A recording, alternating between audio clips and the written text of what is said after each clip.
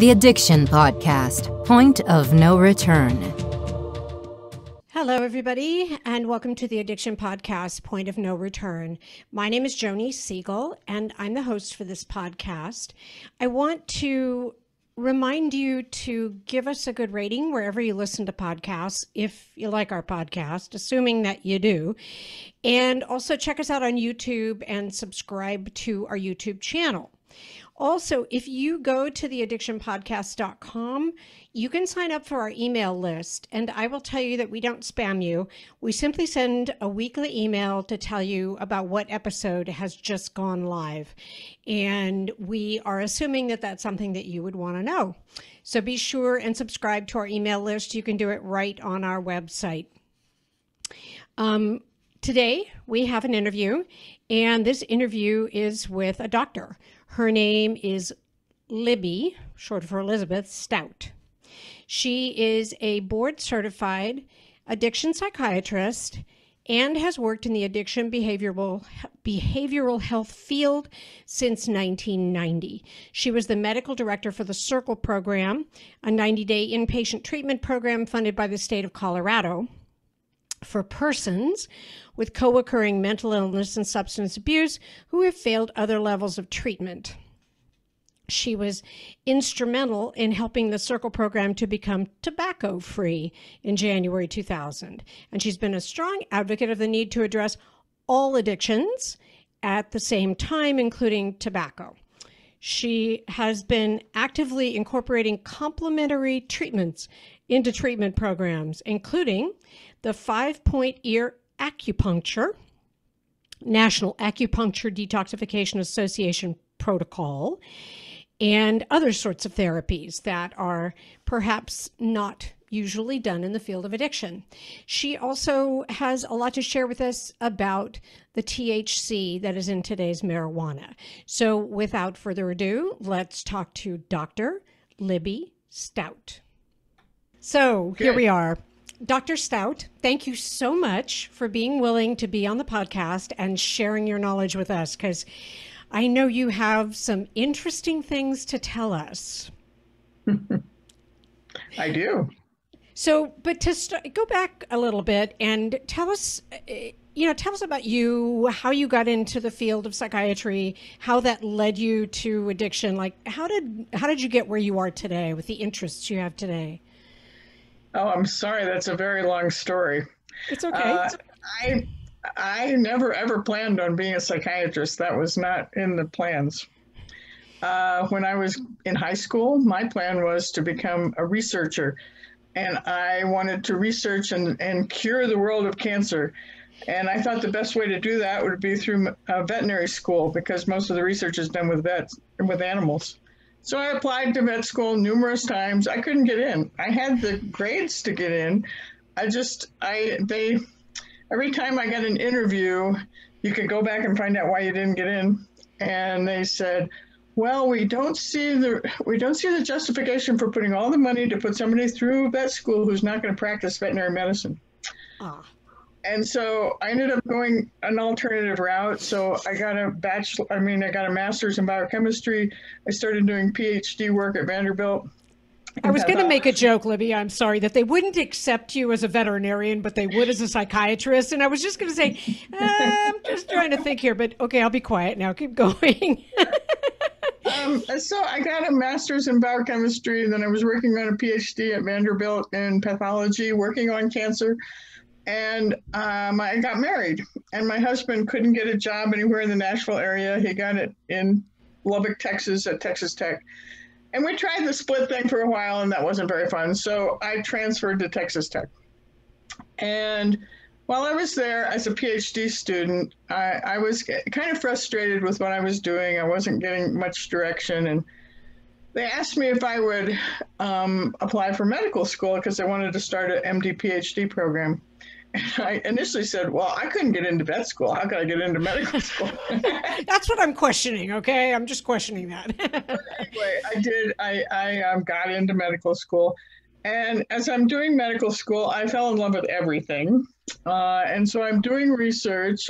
And And it got very frustrating because my research ended up in OBGYN, and my major professor was in biochemistry, and I was an anatomy graduate student, and I couldn't get my committee to really agree to anything. And so I basically dropped out of doing the PhD because I thought, you can do anything you want with an MD. So I finished medical school, but I didn't know what I wanted to do because I liked everything. And since my research was in OBGYN, I thought I would do that. But my husband didn't want to move, so I just applied to everything there. And the chair of psychiatry was a really smart guy. And he said, well, why don't you just sign on with us and we'll let you do a rotating internship, and then you can rotate through everything. And if you prefer something else, you can start with that. You can switch. And so I did. I did a month of everything. I learned a lot about myself that year. And I found out that I get bored very easily. And OBGYN was the same thing over and over and over again.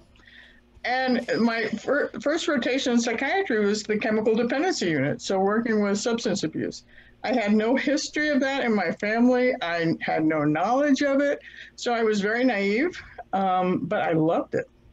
And the reason I loved it was, to me, it was the only area of medicine where we actually teach people how to take care of themselves and how to recover. Wow. We don't do it for them. We teach them how to do it. Yep. And they can do it. And so that's why I stayed. And that's how I became an addiction psychiatrist. And so I went through the residency, and that was before they had fellowships for addiction. So I grandfathered in as an addiction psychiatrist. And so the past 30 years I've been working in this field. And I absolutely love it because I see recovery as completely possible. Totally possible. Yep. And so I've had a long career, but I originally was born in Denver, and I always wanted to get back to Colorado. And so there came a job opening at the state hospital in Pueblo, Colorado. This was like 20 years ago.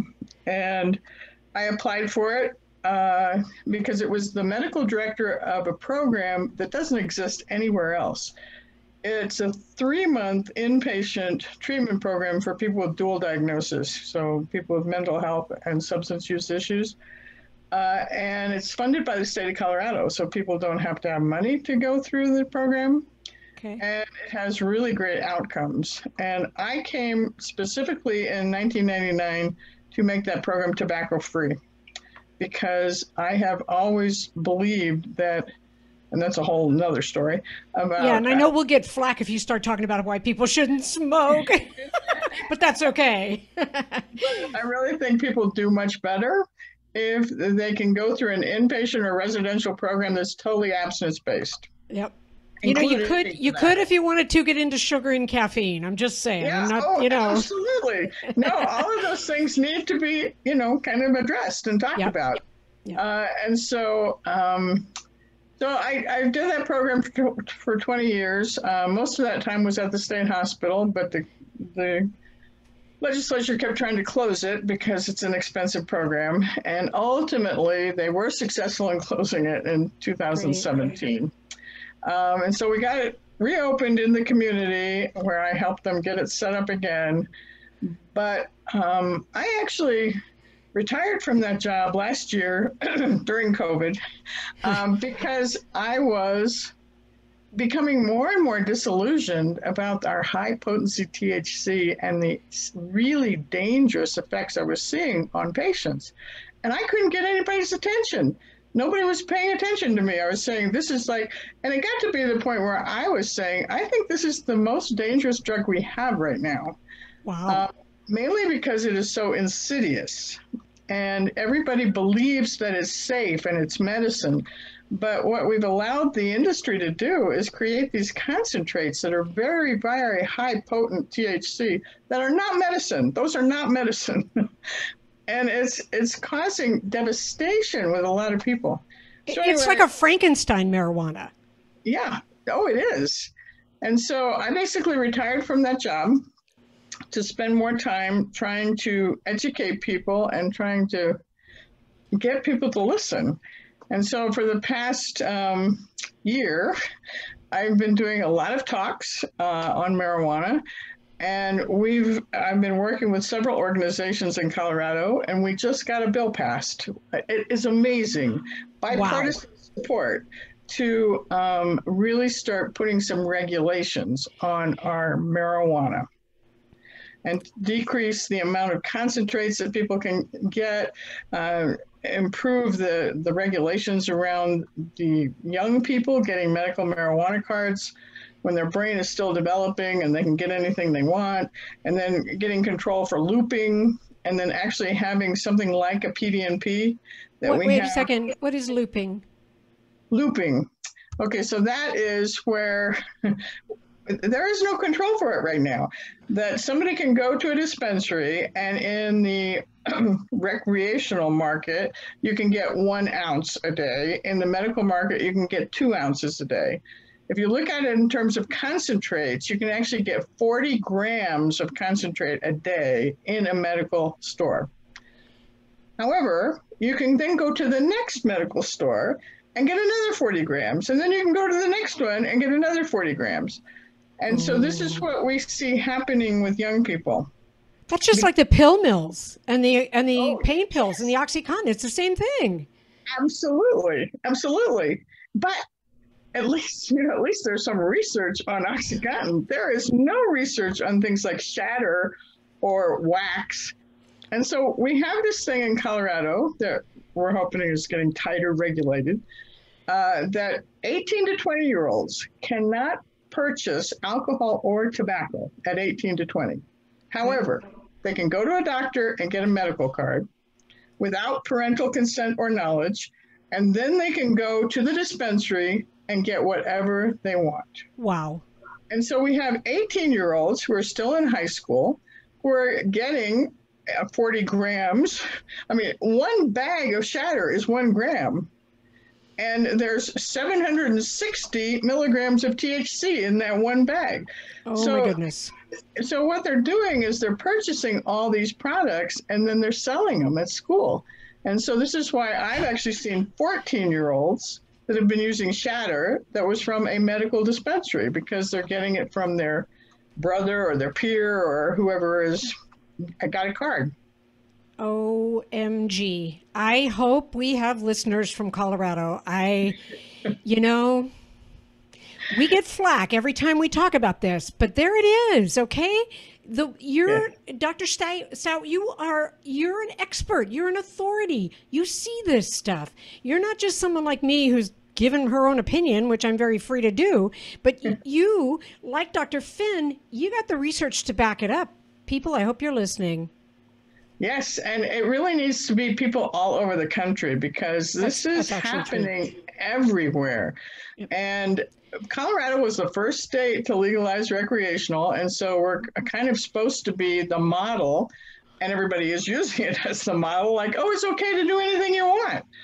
And it is really awful what we are seeing. So I was seeing a lot of people with very severe delusions. Once you get a delusion, it's not treatable. Psychiatric meds do not stop a delusion. And they're really intense.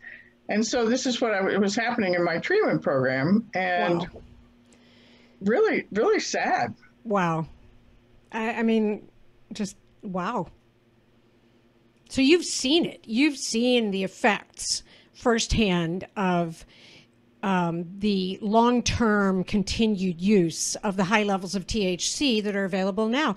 You know, it is such a fallacy when people say, A, that marijuana isn't addictive, and B, that it isn't a gateway drug. That is such a fallacy, completely. And so I'm very much into alternative treatments, and I do train people in a form of ear acupuncture. And so I've really studied a lot of the traditional Chinese medicine approach to medicine.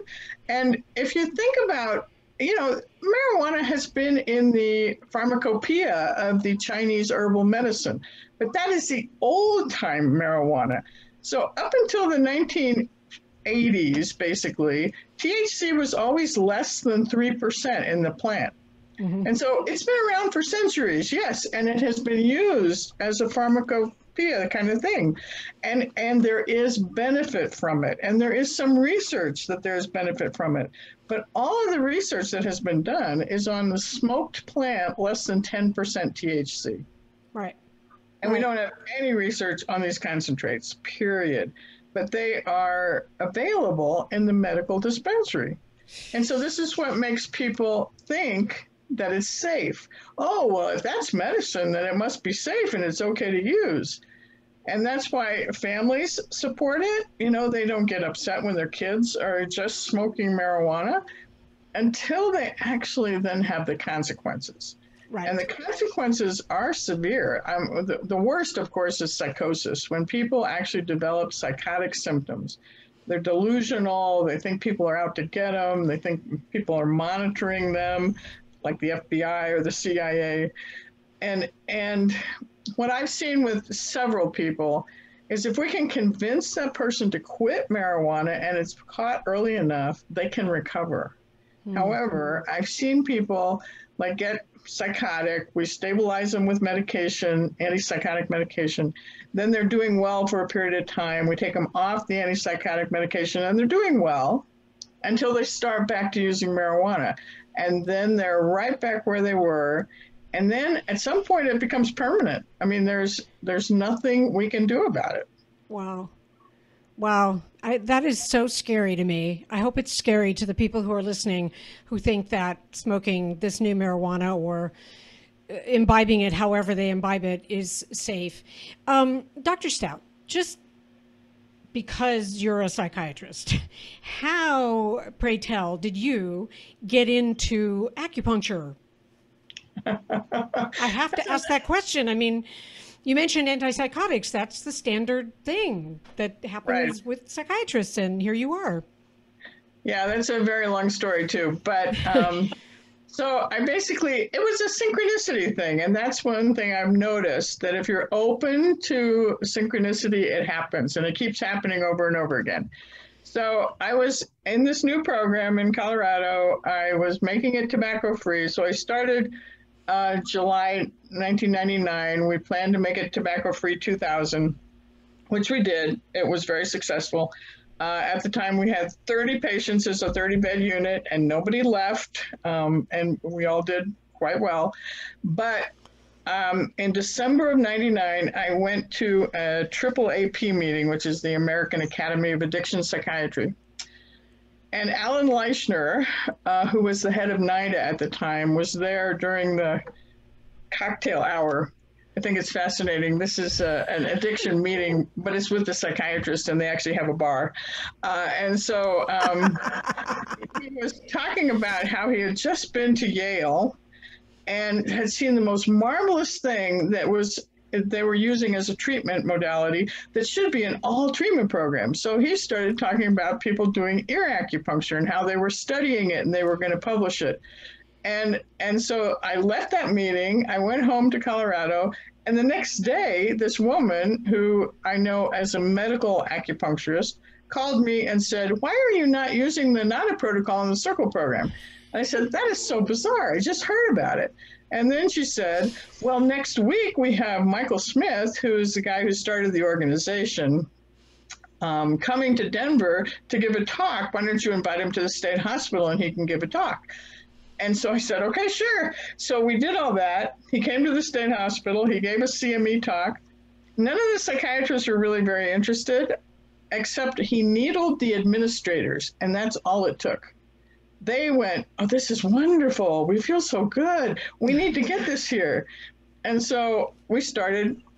They paid a trainer to come and train 5 of us psychiatrists, because at the time we thought, oh, that was the only people we could train.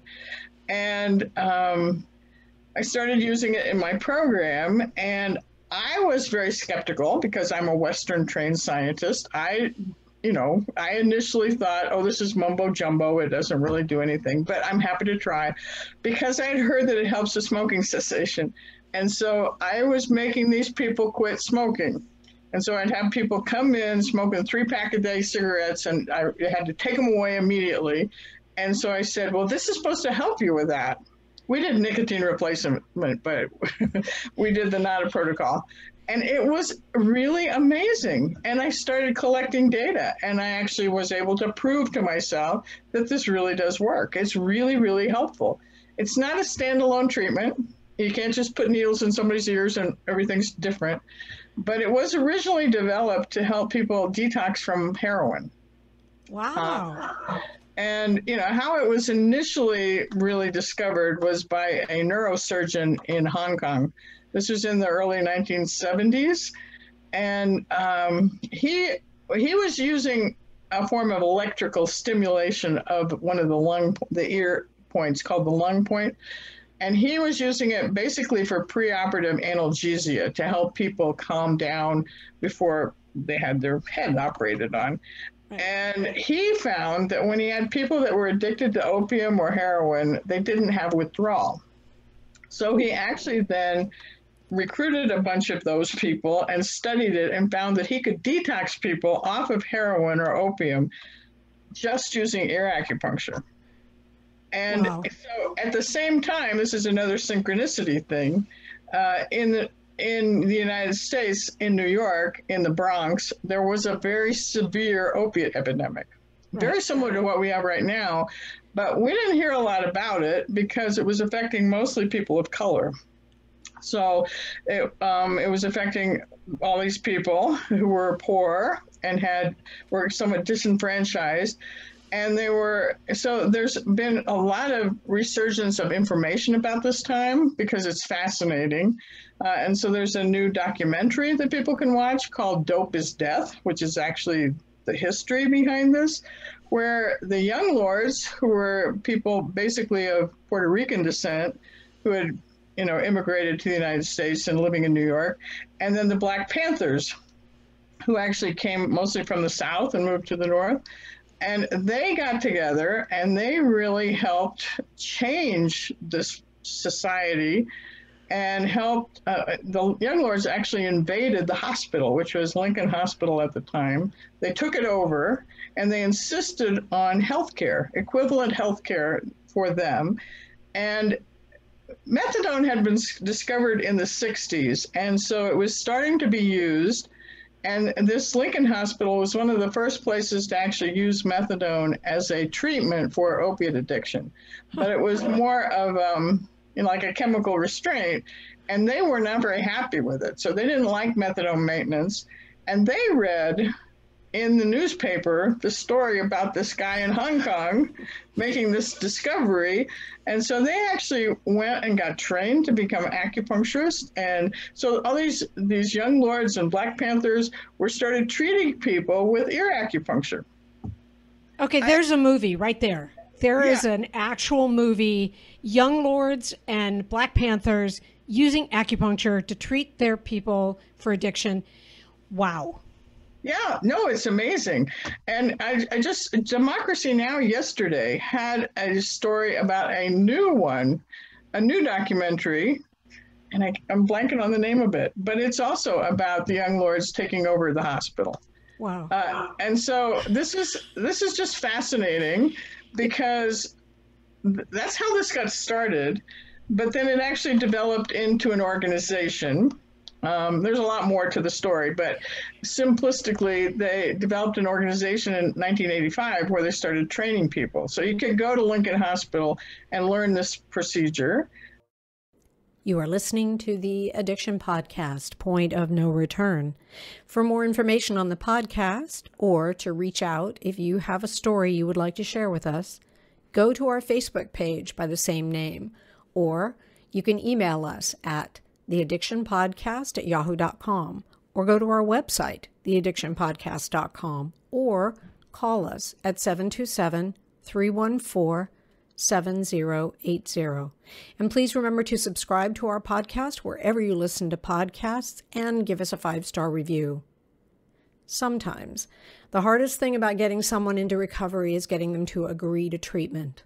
Bobby Newman, a certified drug counselor with 30 years experience and an over 85% success rate as an interventionist, has created a series of 12 videos that you can use right now to learn every step to get your loved one to agree to treatment. Call 1-833-918-0008 today and say the word podcast to get a 10% discount. Or go to newmaninterventions.com and type in the word podcast for a 10% discount.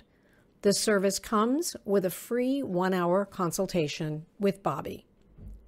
But now we have it all over the country, and people are being trained. The laws are vary depending on the state. And so in Colorado, we have a very nice law where we are allowed to train pretty much anybody. And so I've been training peer mentors, people that have gone through the training to be, help their peers who have been in recovery. And when I do the trainings, I have an application where I ask people to, tell me why you want to be in the training. And I get some really great stories about people saying, well, when I was in treatment or when I was attempting recovery, I experienced this ear acupuncture and it was so helpful. I want to be able to, provide it for my friends and my peers. I think it's fascinating. It's amazing. And it's definitely something that, I think is better than just trying to substitute one drug for another drug, which, as we know, never works. So if I can get you back to THC, you've got this law now in Colorado. I'm thinking you guys need to go national with it, but what's next? What is the next thing that you're going to try and do, you retired psychiatry lady? Okay. Well, we don't want to be premature on this because it still needs the governor's signature. Oh. And the governor has been somewhat pro-pot. But because this was passed so hugely, like it passed unanimously in the Senate, and in the House it passed 58-7 or something like that. So it was supported by all kinds of organizations. So I can't imagine that he would veto it, although I think he is getting pressure from the industry to veto it. But I hope that doesn't happen. I hope that he actually signs the bill. And it's just a start because it isn't anything that we started with. I'm sure. We started, actually how I got started doing this was after I retired.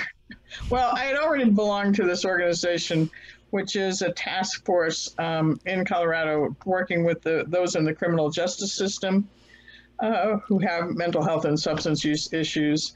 And I was pointing out to them when I joined that organization, that group, what I was seeing in my program at the state hospital, the Circle program, with the THC. And one of the concerns they were having was that, they have all these people that can't develop competency, though they've committed a crime and now they're not competent because they're psychotic.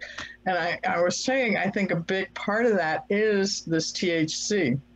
And we need to look at that. And so they asked me to write a white paper. So I wrote a white paper about high potency THC and basically got the endorsement of this organization. And then we went on to the Attorney General's task force and got them involved. And then I got hooked up with these other organizations like Smart Colorado and Blue Rising together. And we were able to then start doing these education pieces for the legislators.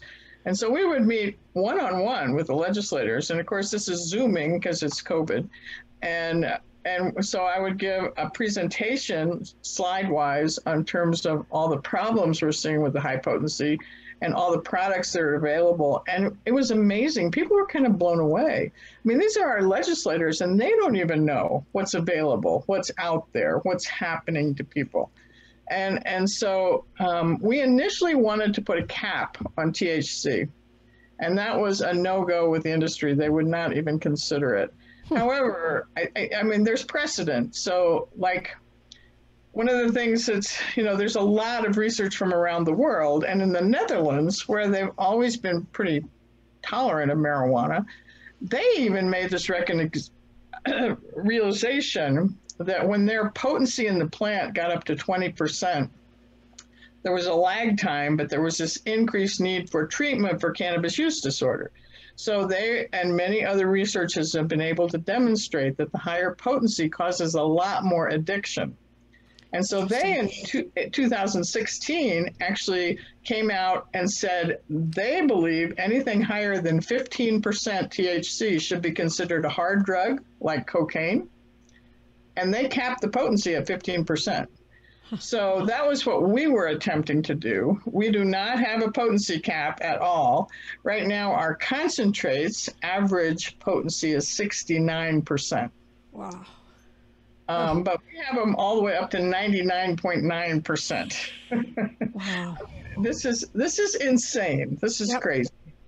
Yep. But and so, you know, this is just the beginning. We're going to have to continue to push on this because I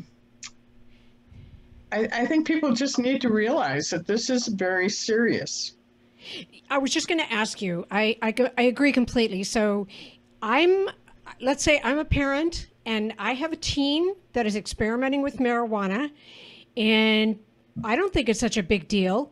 What would you say to me to maybe change that viewpoint? Well, I suppose if, any use of any potency as a teenager is dangerous. And that's because of how it affects the developing brain. And that's what I think we need people to understand. So we need a whole lot more education in the whole general public about this. Because one of the best things that has come out of all this commercialization of marijuana is a better understanding of our own natural endocannabinoid system. Now, I like to point out that we did not really even know why people liked marijuana until the 1960s. Even though it's been around for centuries, nobody really understood it until this lab in Israel were taking apart the different cannabinoids and injecting them into rhesus monkeys. And they found that when they gave rhesus monkeys THC, they were calm and sedate. And then they found that there was a receptor in the brain that THC fits into perfectly. And that's how it got named a cannabis receptor, which I think is very sad because that now makes people believe we have this receptor in our brain that means we're supposed to smoke cannabis. But that's not true because it was the same lab and other researchers around the country, the world, who in the 1990s discovered why we have those receptors. So they discovered that we have our own natural endocannabinoid system. This is our homeostatic system. This is a system to balance us. And so we have these receptors and we make chemicals for these receptors in our brain all by ourselves. And one of these chemicals that they discovered, they named anandamide, which is a Sanskrit word for supreme joy or bliss. So that means we have these receptors to help us be balanced, our mood balanced. And what our brain does is our brain determines when we need these chemicals. They're made locally, they're used immediately, and then they're destroyed. THC is this fat-soluble substance that sits right into that receptor and doesn't allow your own natural anandamides to work. Now, why this is important during development is, you know, during puberty, it's a very serious time for brain development. There's a lot going on because this is a time when your brain is actually making a decision. What are we keeping? What are we getting rid of? So it's strengthening some nerves, it's myelinating some nerves, and it's pruning other nerves. And what we now know is the receptors that are responsible for this are the nicotinic cholinergic receptors and the cannabinoid 1 receptors in the brain. So if you put exogenous nicotine or THC into the brain during this time of development, you absolutely have no idea what you're doing, and you're messing with the fine tuning. So I could say, because I've said this before, it's not that dissimilar from trying cocaine and heroin. You're playing Russian roulette with your brain. Right. You're right. And that's what kids are doing, for sure. Yep. So if you allow your kids to smoke marijuana because you don't think it's a big deal and you don't think it's going to hurt them, would you let them play Russian roulette with an actual gun with one bullet in it? And if the answer to that is no, then I'm strongly suggesting, and I think Dr. Stuyt is as well, that you cut off the use of marijuana. There you go. I agree completely. So if someone wanted to get some of these white papers or look up some of this research, where's the best place for them to go, would you suggest? Well, I think probably the best place to go is this new organization that Ken Finn probably talked about. Now I'm blanking on the name. That's terrible. It's an organization that they set up, the ICAS. It has an acronym.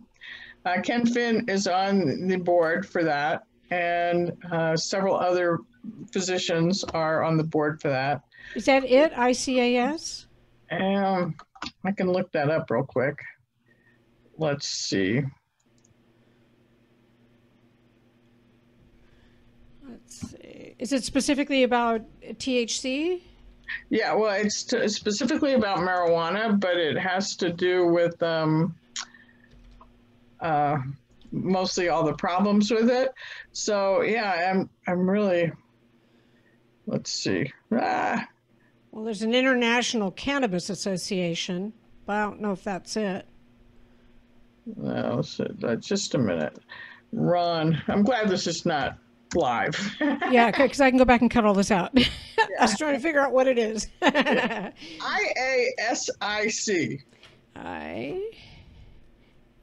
That's an acronym. So if you look that up, so it's IASIC1.org. International Academy on the Science and Impact of Cannabis. So IASIC1.org, and they can get the research that you've been talking about. There is an incredible amount of research on this website, and I totally recommend. That's a great place for people to go.